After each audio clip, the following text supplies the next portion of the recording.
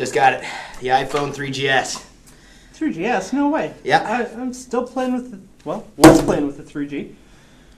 Yeah, I know. It kind of sucks, eh? It just came out last year and they've already got a new one, but Apple needed the money, so what can you do?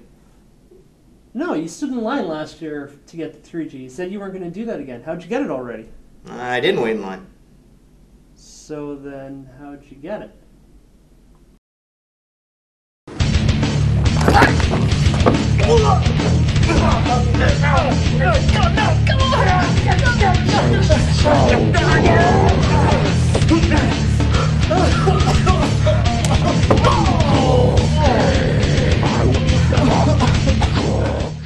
Let's just say I got it from a friend.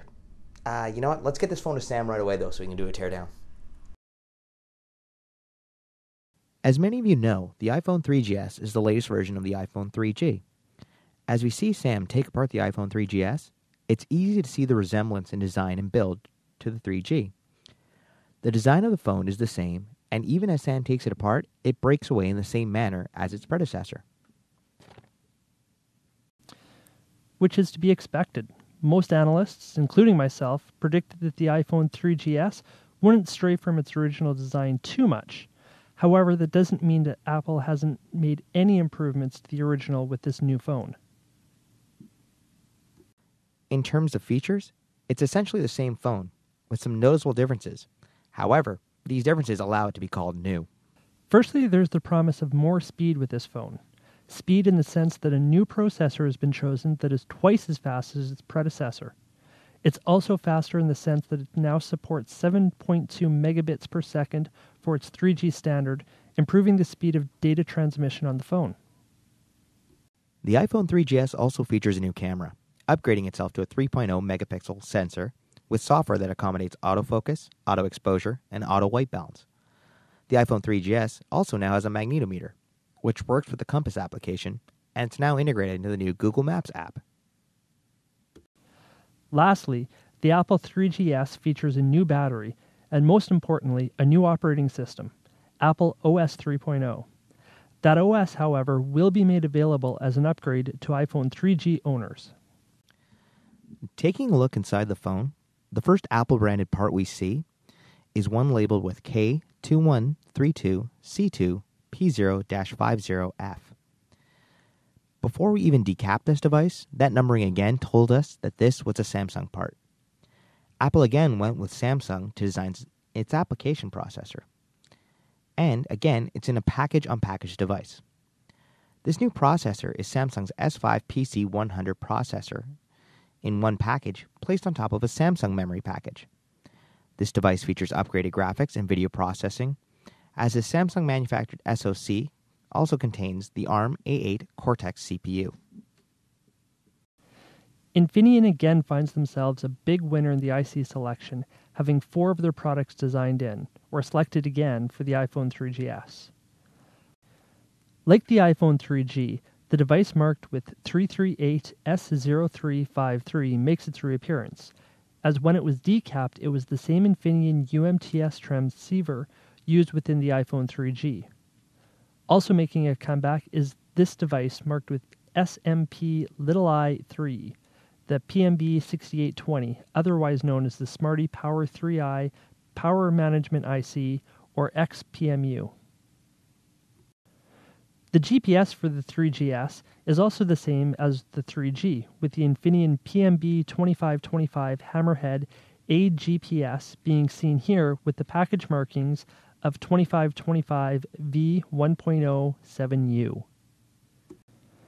Looking closer at the baseband processor labeled 337S3754, Semiconductor Insights identified 2 die within the package.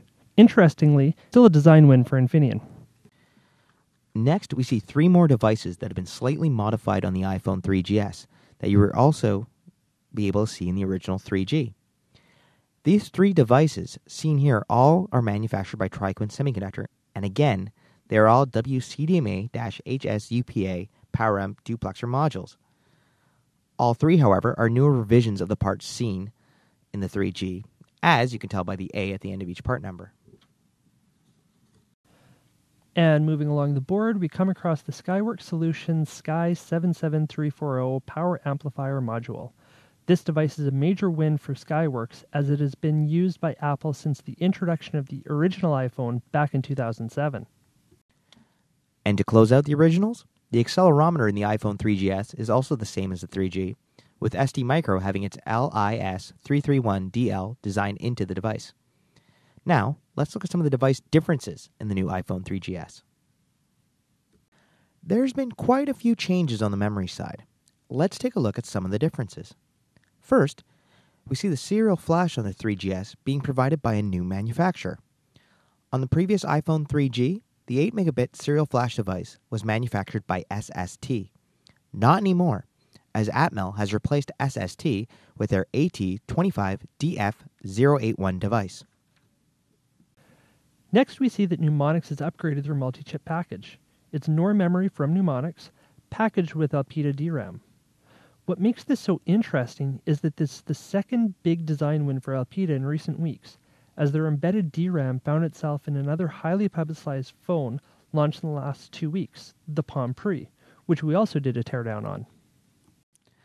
Lastly, we see that Toshiba again is providing the main flash memory for the iPhone. However, this time, we see a package with the marking of TH58NVG7D2ELA89. What makes this unique is that corresponds to 128 gigabits of memory, the 16 gigabytes that make up the iPhone 3GS storage. This would be the largest single IC memory device that we have ever seen. When we took a look inside via SI's decap process, we're able to see 4 32 gigabit die packaged together. Again, another first. Another major design change in the iPhone 3GS is the Bluetooth and Wi-Fi capability. Previously on the iPhone 3G, the Bluetooth device was the CSR Bluecore 6, and the Wi-Fi came via Marvell 88W8686 device. Now, the iPhone 3GS has replaced both ICs with a single chip from Broadcom, the BCM4325. This device combines 802.11bg Wi-Fi with Bluetooth 2.1 for a single solution. So that's a look inside the iPhone 3GS. Greg, any comments about the phone in particular? Compared to the 3G, it has some additional functionality, but you can download the new software that covers that. Inside, a few differences, not really a lot. So if you have a 3G already, maybe not worth it other than for the extra storage space. If you don't have an iPhone or you have the original iPhone, probably not a bad idea. Okay, so there you go. Not a lot of new bells and whistles. It's an evolution, not a revolution. That about does our teardown today. If you have any questions, comments, or concerns, please email us at teardowntv@semiconductor.com.